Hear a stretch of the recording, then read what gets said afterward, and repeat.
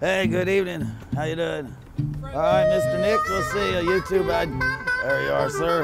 Hey, thank you very much. Appreciate it. Enjoy and have a good evening. My name's James French. They call me Frenchie. I sell Real Change. It's a newspaper for the working poor and homeless.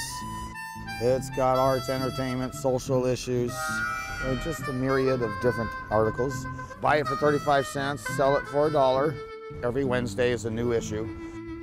365 days a year, I'm here 350, I would venture to say.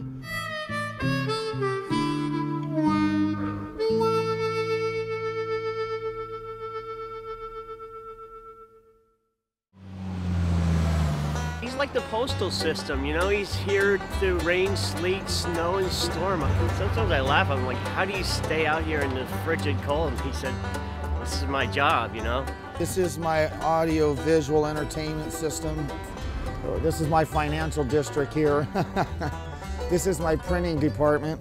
And this is my moving van go-kart. Yeah, good evening, how you doing? My schedule at this location is from 7 to 11 a.m. Monday through Friday, and then from 4 till 9 p.m. Monday through Saturday. There you are, man. Hey, right on, thanks. A good morning for me is $10, $12, and a good evening for me, which is far and few between, is between 35 and 40 bucks. My goal is to save about $10 a day. I average about 7 when it's all said and done. So, you know, 70% of the goal that's accomplished every day is better than quite a bit. So how'd you end up homeless?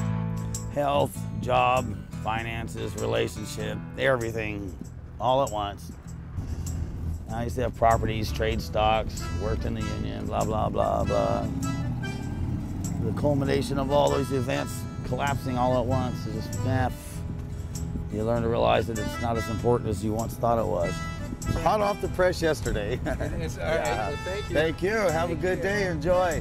You got to do something. Of course, it's my source of income, only source of income. But it's like I said, I enjoy as much or more the interaction with people than I do selling the paper. Some days are better people days, some days are better paper sales days. So when it's all said and done, it pretty much equals out to be the same entertainment value. Oh yeah.